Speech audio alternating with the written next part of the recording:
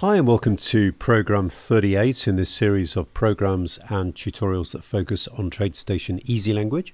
If you're not part of our email list or you've not seen our website before, then please go to markplex.com and sign up for our email list, and then I will be happy to let you know when I create new tutorials or programs. So I was asked by a client whether I had any programs that looked for a trend followed by a pullback, and this is what this program attempts to do. Finding a trend is one of those things that probably looking at a chart you can say, yeah, I can see a trend happening, but actually writing a program to determine that is somewhat more difficult. But the methodology I used in this program was to use linear regression analysis to find the best fit for a number of bars. And if the slope was greater than a certain amount, either up or down, and if we took each bar and worked out the distance between the bar, for example, if we're working, in this case, linear regression based on closing values, if the sum of the distance between the close and the line averaged over the number of bars was below a certain amount, in other words, that the bars were sufficiently close to the line, then I would designate this as a trend for the purpose of this program. Then if we had a pivot low or a pivot high occurring after that, so for example, if we have in this case you can see we've got the E-mini, we've got some potential trend lines up, we then had a low pivot. If that low pivot occurred within so many bars of the endpoint of one of these trending lines, then we would designate this as a pullback, and we would plot these dots on the chart. So this is an E-mini, and could use this on several other charts. For example, here the euro dollar foreign exchange, you can see we've got a small maybe trend here followed by a pullback here, and then the price continues in the downward direction. You'll notice that the plot is a couple of bars after the pivot, and that is because in this particular case the right strength of the pivot is set as 2.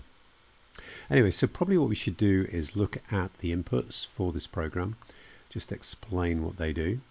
Okay, so first of all, price. Now this is used to determine the trend line, and in this particular case we're using the linear regression trend line analysis to try and find the best fit of line for closing values. You could change that to something else, low, high, or even a calculation. Left strength and right strength. These are used to determine the pivot points, in other words, the turning points, as I just described.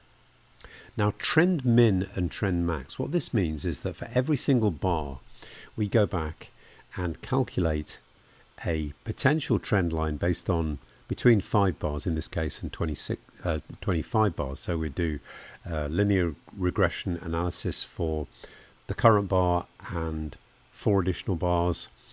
For the current bar, 5 additional bars.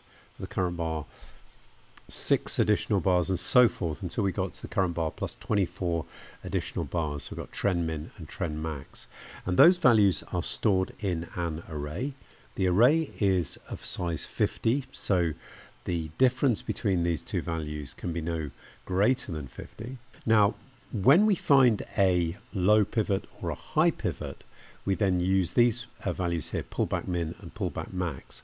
What this means is that once we've found the pivot, we take from the pivot bar, in this particular case we'd count back 2 from the pivot bar, 3, 4, 5, 6, 7, 8, 9 from the pivot bar, and see if at any point within that range of bars whether there is the end point of a trend line.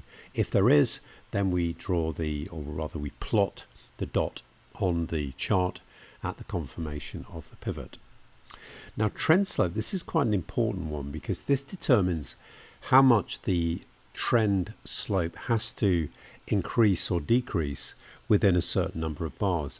So this obviously varies quite significantly between different instruments. So for example, for the EUR USD, I've got it set at 0.01, but if we were to go back to, for instance, the E-mini and have a look what value we've got there, go format, analysis techniques, you'll see there that we've got a trend slope of 1, so quite different. So you really need to consider what would be an appropriate value for the price to move between so many bars, and set that accordingly. Now max coefficient, this really is determining which lines are drawn based on, as I described previously, the distance between the trend line and each bar that we're measuring the distance, that we're calculating the trend line for. So for example, if we're calculating a trend line based on close, then what we do is we calculate the absolute value. In other words, if it's negative, we make it positive, positive it stays positive, between the close and the trend line. We add those up for every single bar that we're doing the analysis over, and we then divide that by the number of bars. This gives us an average. And what we're saying here is that in order to consider a line in terms of this pullback program, then the maximum coefficient has got to be less than this value here. And in this case, that is set at 50. And then finally, we've got the draw lines, and this will determine whether the lines are drawn on the chart. In other words, these green lines here, whether they're drawn on the chart or not. And if you go back, you'll see other situations where lines are drawn. Okay, so I'm going to make this program available for download, including the function that it uses. And what I'm also going to do as a bonus is to provide an additional video which explains how you could use the function in various other ways. Anyway, I hope you might find this program useful. And as I say, it is available for download. Please go to markplex.com.